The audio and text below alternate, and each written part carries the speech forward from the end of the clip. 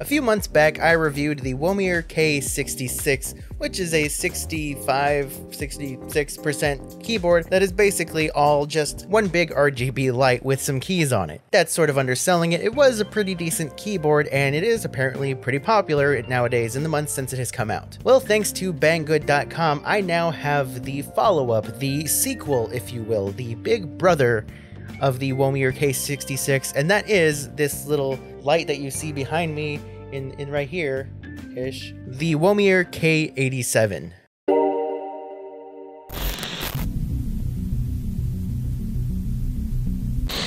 The Womier K87 is basically the Womier K66 in an 87 key configuration, where the K66 had 66 keys and a sort of a weird, unusual configuration as far as the key layout. This is more of a traditional, straightforward 10 keyless design. So if you've ever used a regular 10 keyless keyboard, this is the exact layout as those. Inside the box, you're of course going to receive the manual and the keyboard and a cable. The cable's like, it's like whatever. It's a white cable, it's not even braided. And you also get one of these plastic keycap pullers. Throw that in the trash and buy a wire keycap puller if you don't have one. Now what you do get in this version that is a little bit different is an unexpected little gift, which was this brush that you can use to clean the dust in between your keycaps, which is actually pretty sick. I'm actually pretty stoked about that because I've been wanting to get one of those bad boys. So there it is, I threw it in for you because you're going to want to keep this baby clean. Let that light shine through. You can't get the light shining through if you're all dusty and dirty and you're all grimy full of that gamer gunk on your keys. You got to take it off.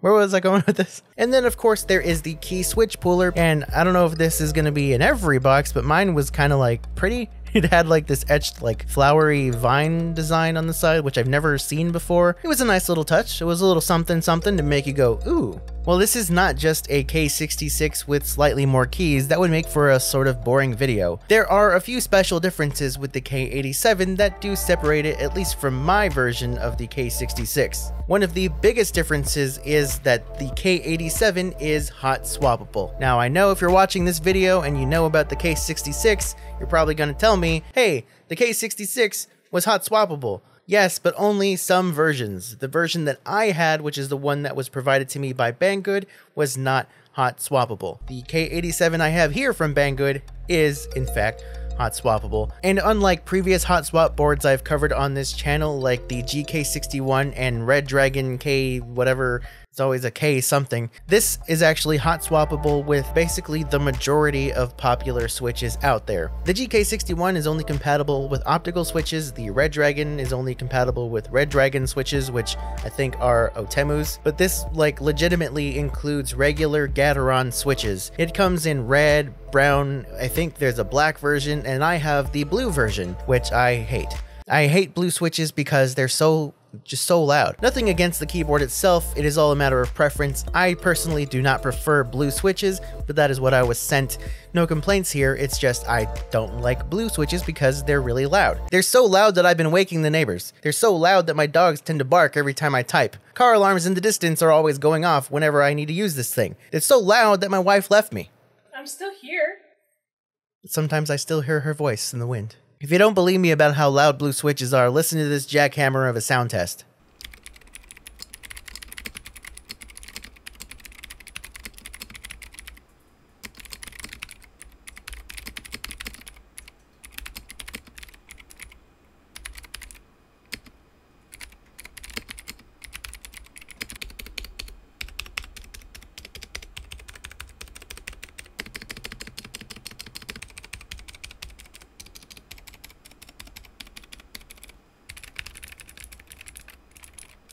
Jokes aside, if you know me, you know I am a fan of linear switches. I do also enjoy tactile switches here and there, though I haven't used a whole lot of them, but linear switches are always where it's at for me because I really love how they sound and how they feel. So much so that I actually have some Gateron yellow switches coming from Banggood that I'm going to flip.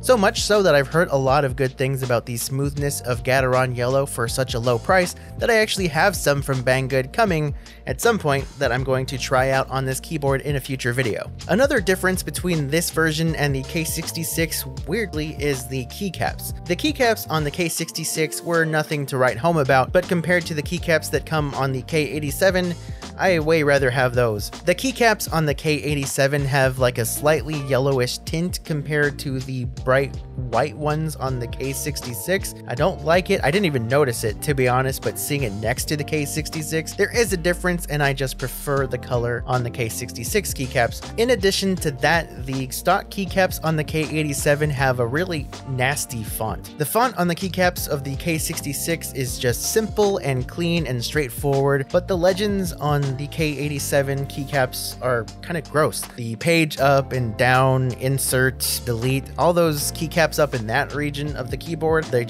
kind of hard to read. I mean, I know what the keys are supposed to be, so obviously I can read them. So it's just, I don't know, it's nasty. I don't like it. With that being said, one frequent comment that I received on the K66 video is, what would this keyboard look like with pudding keycaps? And amongst the most popular and even most affordable and best quality pudding keycaps are the HyperX ones that you can get on Amazon for like 25 bucks.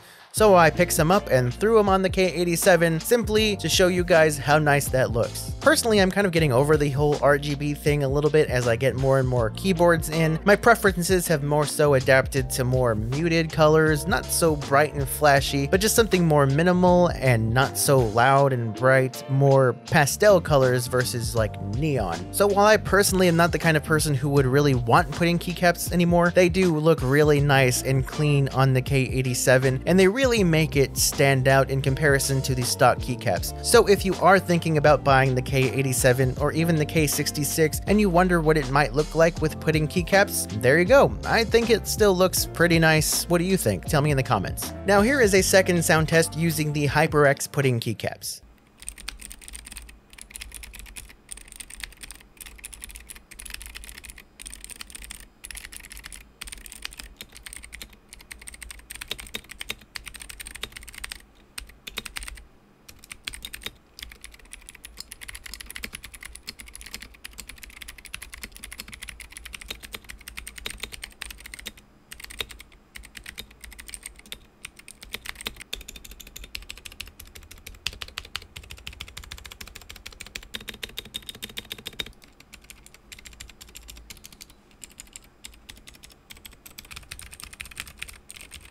I have a difficult time when it comes to sound tests with clicky switches. I really can't help but hear past just the clickiness of the switch versus the sound of the keycap and how it makes a difference in the sound. But I will say I do hear a slight difference using the pudding keycaps, and I do slightly prefer it. It seems like it's a little heavier, but also a little bit crispier. It's not as empty sounding, in my opinion, to my ear. Obviously, one of the biggest things with this keyboard is the lighting. We've kind of gone into that previously in the K66 video, which I'll link here if you want to check it out. I'm just going to also kind of, as I'm talking, run through just the different lighting effects. Another weird thing about the keycaps with this one versus the K66 is that the K66 had legends on it for its various controls as far as lighting goes, whereas the keycaps on the K87 have none. It's up to you to pull out the manual and look at what does what in order to figure out how to change the lighting settings. It's actually kind of a little confusing. Even going off memory, I would always kind of forget as I'm cycling through the lighting effects what exactly changes what. Basically, you hold down the function key and then toggle between 3 different settings, each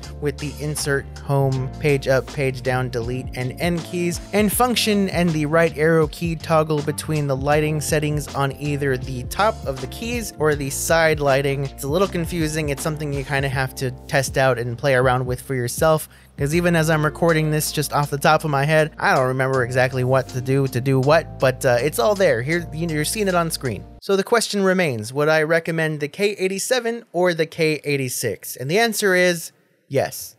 They're both solid keyboards, and there's not really that much of a difference between the two of them aside from the keycaps and the size, obviously, with the big exception of the hot swappability.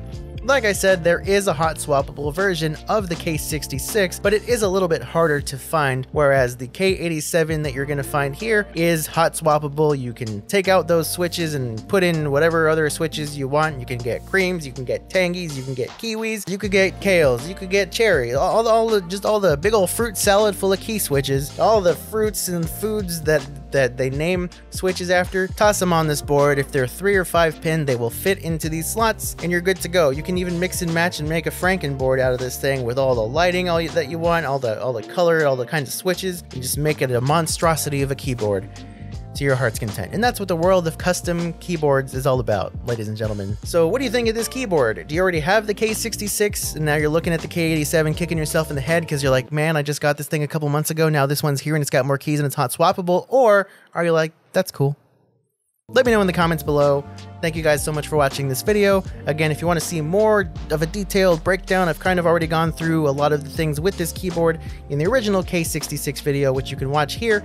This is more of just a slight comparison. Essentially, like I said, they're mainly the same keyboard. Check it out, check me out, check you out. Thank you for being awesome. I gotta go.